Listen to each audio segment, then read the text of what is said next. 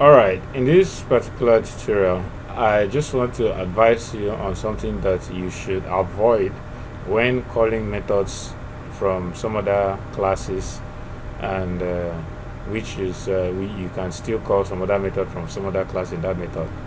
What I'm saying is that we had a main class here, for example, and the main class called a method from example 4, which is method 2 in example 4, and example 4 called another method from another class, example 5 method from example 5. And you can see example 5 is still calling another method like this print line from another class. So this can go on and on and on and on in your application development or in any kind of program you may be writing. However, you should avoid the temptation of returning back to a method that was already invoked in the stack.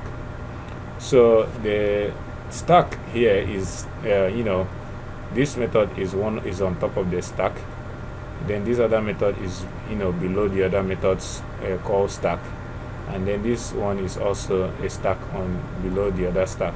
So it's a kind of like a stacking calls upon calls of methods, or should we say stacking invocations upon invocations of methods.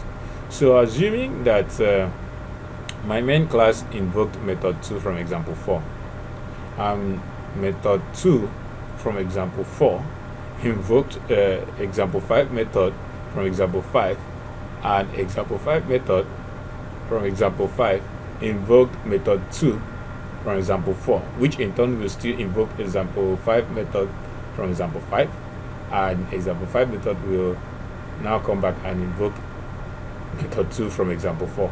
So what do you think is going to happen? Let's take a look at it. So this is what I'm trying to advise you to avoid, because if we do that, if we invoke method 2 from example 4, so this is example 4's method 2, and let's just say we pass in this argument all over again. So what do you think is going to happen? So just imagine what's going to happen. This will go round and round and round forever, and that is what we call a stack overflow error, because the Java runtime environment is going to crash. So this is something you really need to avoid doing.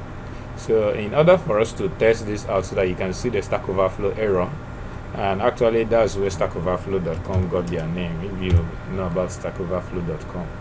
So I'm going to compile example 5.java. Here we go.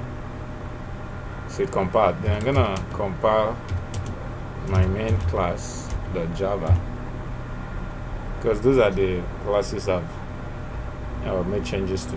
Then I'm gonna run my main class. So check it out.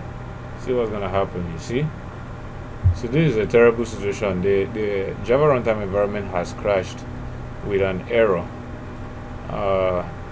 We're not gonna be able to see the error, but this is actually a Stack Overflow error, because this guy keeps calling method 2 from example 4, and method 2 from example 4 still calls that guy again, which in turn will still call method 2 from example 4. Method 2 from example 4 will call that guy again, and so on and so forth.